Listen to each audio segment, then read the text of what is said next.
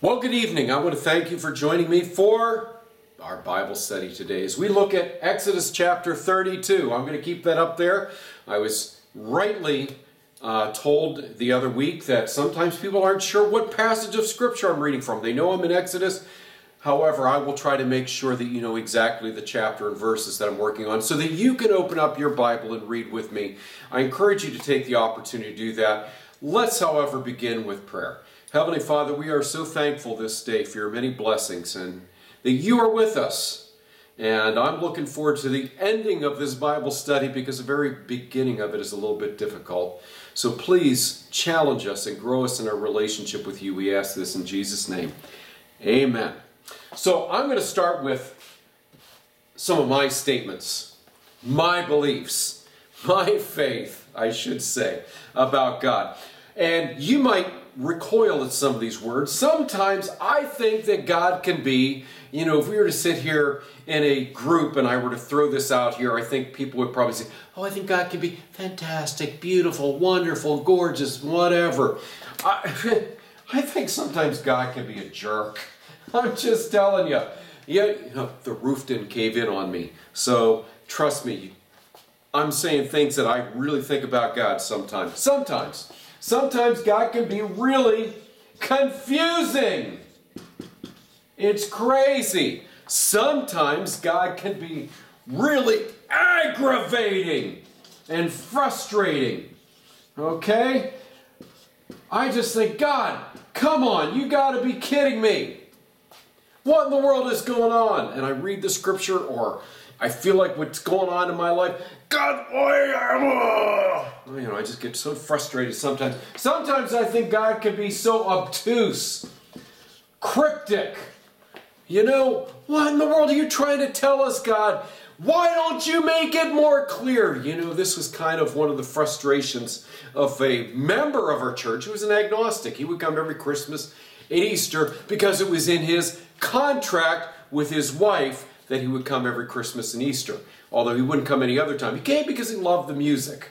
However, he would always tell me, he was a lawyer, he actually said to me, the reason why I can't believe in God is because I think if there truly were a God, God would make it a little bit more abundantly clear. Now, if you are a truly Bible-believing Christian, God has made it clear. But if you're not a Christian, it certainly is not clear who God is or what God expects of us or wants of us. So I think we need to be a little less filled with that self-righteousness. These are truly things that I think about God sometimes. And I'm giving you permission because guess what? Many times the people of the Bible think that God is this way too. Moses certainly did. We're going to read one of those lessons tonight where Moses is thinking, God, you're so obtuse. You're such a jerk sometimes. In fact, there's a lesson, I don't know if we're going to get the opportunity, where Moses actually says, God, I'm so done with you. Just kill me now. I'm so tired of dealing with this. This is how frustrated Moses gets. That's why I love the story about Moses so much. But tonight, we are going to take a look at what Moses thinks about God. And then what God does for Moses to help him. Moses is dealing with these very same frustrations that I sometimes deal with. God has tasked him with an impossible task, leading a stiff-necked people. In other words, hard-headed people. I remember when I first came to this congregation, I heard these horror stories about how terrible the Slovaks were to their pastors. And those stories are horrendous at our church in Duquesne. I am told one time that the pastor came home only to find out that the church had cleared out the parsonage and all of his possessions were on the front lawn. I guess it was their kind of intention to tell them, hey, this is our sign. You gotta move. We're tired of you. You're fired. Okay? I'm also told the same church, the police often had to be called to their congregational meetings because they would get violent. And there was one time they were screaming and yelling at the pastor so much. Women at those days would sit up in the balcony, and the men were down on the floor screaming, yelling at the pastor, and the women started throwing hymn books at the pastor, and the police had to come and be escorted out by the police. This was a typical occurrence. They are stiff-necked people. In our congregation, Holy Trinity, I'm told that during one of the congregational meetings, the pastor was so frustrated with the congregation, he collapsed at the altar and died of a heart attack. Spectacular stuff. This is what would happen oftentimes. So Moses is dealing with frustrating people, driving him crazy. And this is where the context of the story is. So let me read to you a portion of it. Moses said to the Lord, "You say to me, God, bring these people up out of Egypt, but you yourself have not let me know what you will send me, that you will send with me, whom you will send with me. Moreover, you've said, I've known you by name, and you have also found favor in my sight. Now therefore I pray, if I've truly found favor in your sight, let me know your ways, that I may know you, so I may find favor in your sight. Consider too that this nation is your people." Okay, we sometimes read this a little bit more kindly. Moses is angry with God. He is so fed up with God that God has stuck him with this turkey of a people. God, if you'd love me, just kill me now. He's mad. So you need to read it that way. You know, you keep telling me these things, God, but I don't see any evidence. What the heck? So as I said, Moses is dealing with stiff-necked people. He wants to know the plan. What's the plan, God? What is your plan? We're sitting out here, out in the wilderness, and all I get is complaint after complaint after complaint. We're hungry. We're thirsty. We don't have enough. When are we going to get there? I don't understand. What's happening, Moses? And I don't have an idea, and I'm tired of dealing with this, God, on your behalf, and you don't even let me know what your plan is. This is what Moses is complaining about. Do you understand why Moses is so angry with God right now? It is not an unreasonable request for Moses to want to know what the plan is. What's the plan, God? Tell me! Well, God answers him. Listen to this. So God said, "My presence shall go with you, Moses. I will give you rest." Oh, thank God. Moses, well, let's stop with that a minute. Come back. God is with us. God promises to give Moses his rest. But that's not exactly very satisfying. It is kind of devoid. Moses asked for the plan, and he got this generic, "I'm with you, I'll coddle you, I'll comfort you." I still want to know the plan. It's devoid of any details, isn't it? Sounds good. I'm with you. I'm comforting you. I need to know the plan, God. Is there a plan? So Moses comes back to him. So Moses said to God, "If your presence does not favor in your sight," if your presence does not go with us, just stop leading us from here on out. How then can it be known that I found favor in your sight, I and your people? Because you haven't told us the plan. Is it not you're going with us so that we and I and your people may be distinguished from all other people who are upon the face of the earth? God, you are not living up to our expectations of you. We saw that last week with the creation of the idol. You're not living up to our expectations, God. This is what Moses is saying.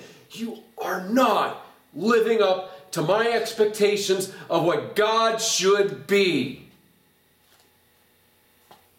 Wow. Moses is feeling really insecure, isn't he?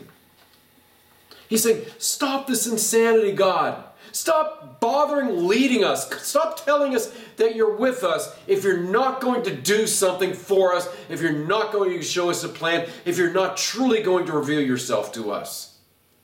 And this, by the way, is after God has brought them out of the land of Egypt. So even Moses is struggling at this point. I need you to be more clear.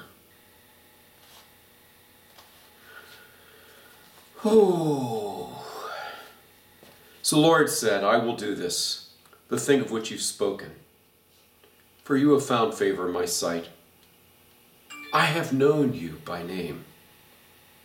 So Moses said to him, verse 18, I pray that you will show me your glory. Reveal yourself to me in a way that is not obtuse, that is abundantly clear, because I'm putting my neck on the line for you, God. And you got to stop treating me this way. You need to hear that. This is what Moses is trying to tell God.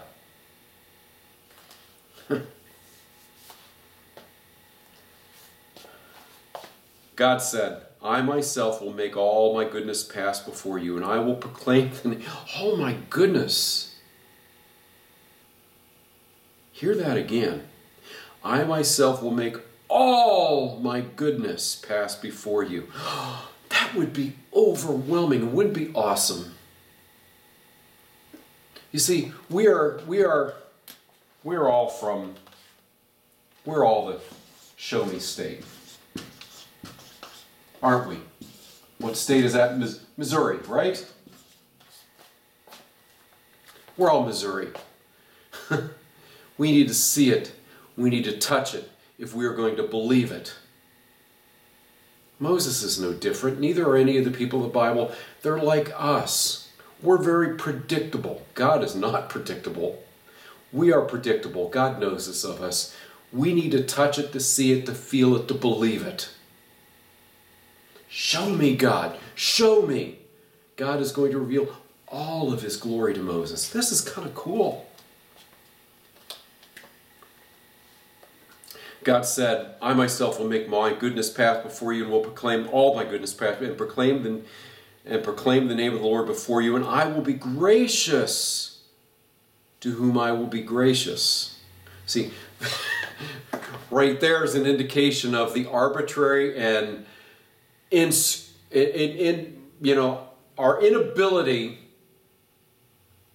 to understand how God is going to act. God is going to be gracious to whom God is going to be gracious.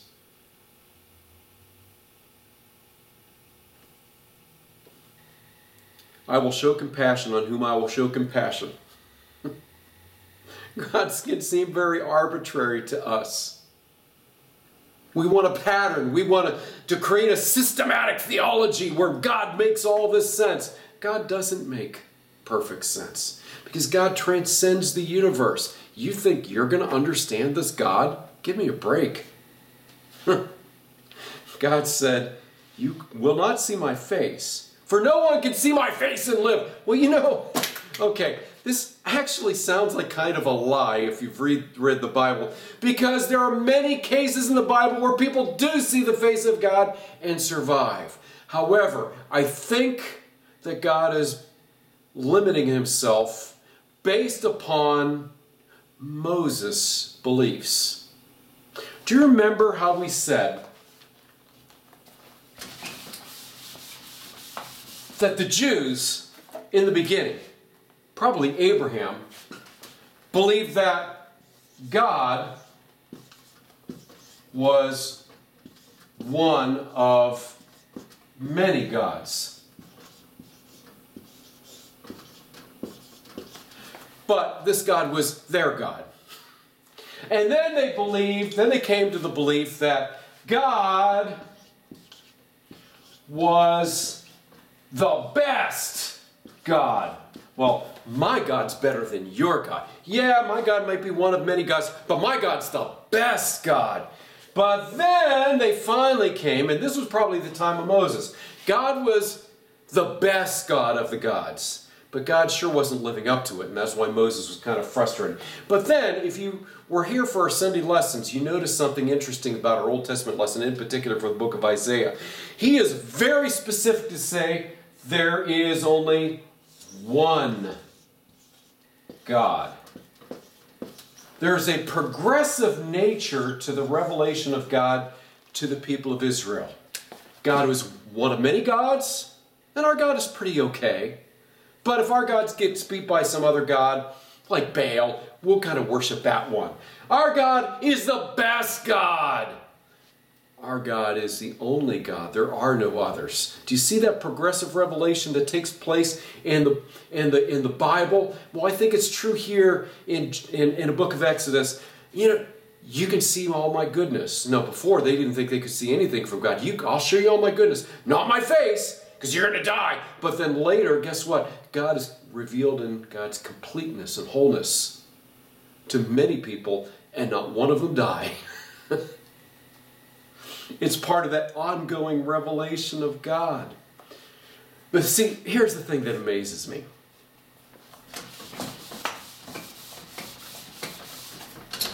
God, I want to write this down because I want this to burn in your brain. God wants to be known by you,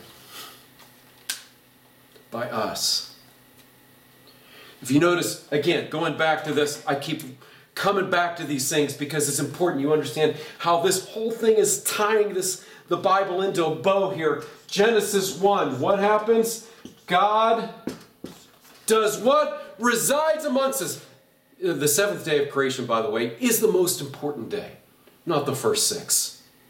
Day 7, where God dwells amongst this world. It's the only God, by the way, that does this. Baal doesn't reside with his people. He's up in Mount Carmel. Okay?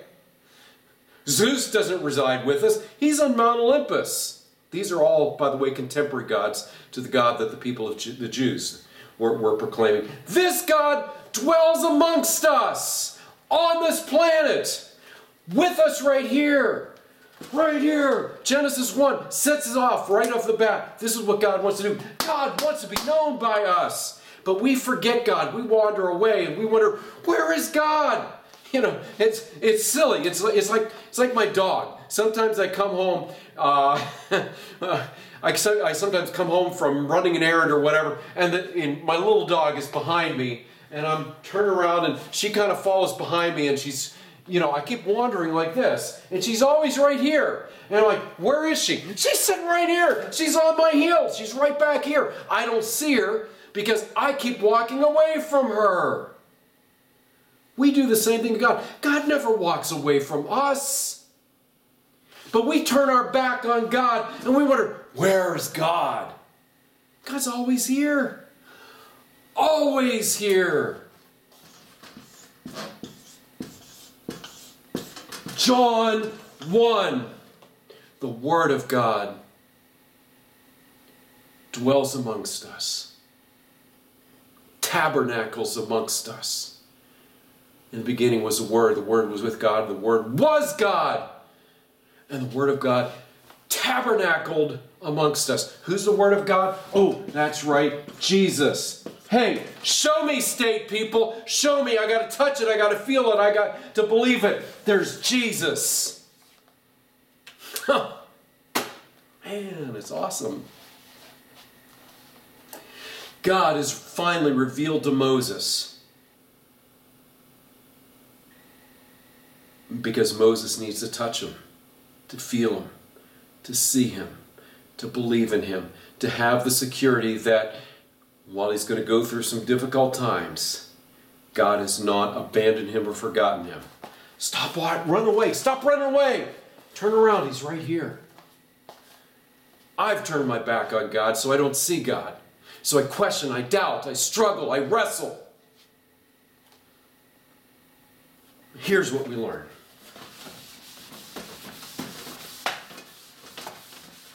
Three things. 1, it is okay to question God. It's okay. It's okay to call God a jerk sometimes. To be aggravated. To find God cryptic and obtuse. You're in a great line of faithful people who've gone before. Moses questioned God. Job questioned God. Abraham questioned God. Jeremiah questioned God. Isaiah questioned God. Okay? It's okay. You know, there are people who, I know, they mean well. Lay people who want to do my job for me. And somebody will be struggling with, why did this happen to me? Why? And they said, and I'll have a layperson say, you should never question God. Well, you find that for me somewhere in the scripture because it isn't in there. The Bible is filled with questioning people who God considers faithful. It is okay to question God and wonder, why? Where are you? What's going on? Why are you being so obtuse? Why are you such a jerk right now? It's okay to say that to God. God's got broad shoulders because God understands we're the show me state. We're Missouri. We need to touch it, to feel it, to believe it, and sometimes we doubt. It's okay. The second thing. Oh, this is awesome. God, I already said this, wants to be known. God wants to be known by you. God wants to embrace you, and God wants you to embrace Him. That's spectacular. This is so unlike every other religion, especially that existed at the time of the Jews. Okay? And those religions, God was distant. Mesopotamia, Marduk, distant. Baal, distant on Mount Carmel. Zeus, distant. Mount Olympus. You can't know the gods. They are indifferent to us. This God wants to be known and wants to be a part of our life. That is spectacular. This is we're reading a document that was probably written, not quite, but 2,500, almost 3,000 years ago. And they're talking about a God who wants to be known by you at a time where most people believe that God was distant. Amazing. We're in a day and age now where people again think God is distant or non-existent. We have a message, don't we, Christians? God wants to be known by us. God wants to be known by you. That's spectacular. But 3, God is always with us. Wow. Okay. It's like my dog. My dog follows me everywhere. Just persistent. You know, I swear to you, I leave the house for 2 minutes and I come back in. You'd think I'd left the house for months because that dog just wants to be in my face all the time and with me. I missed you, I missed you, I missed you, I missed you. This is the type of relationship God wants with you. I know. Some people joke about this, about, if you're dyslexic, God or dog. There's got to be something to this, that God has put some of Himself in our dogs, right? To remind us of the persistence and the love that God has for us. I think there's some truth to that. Because God wants to always be with us and is always with us, even though we don't always know it. Even though we might turn our back, God is right there.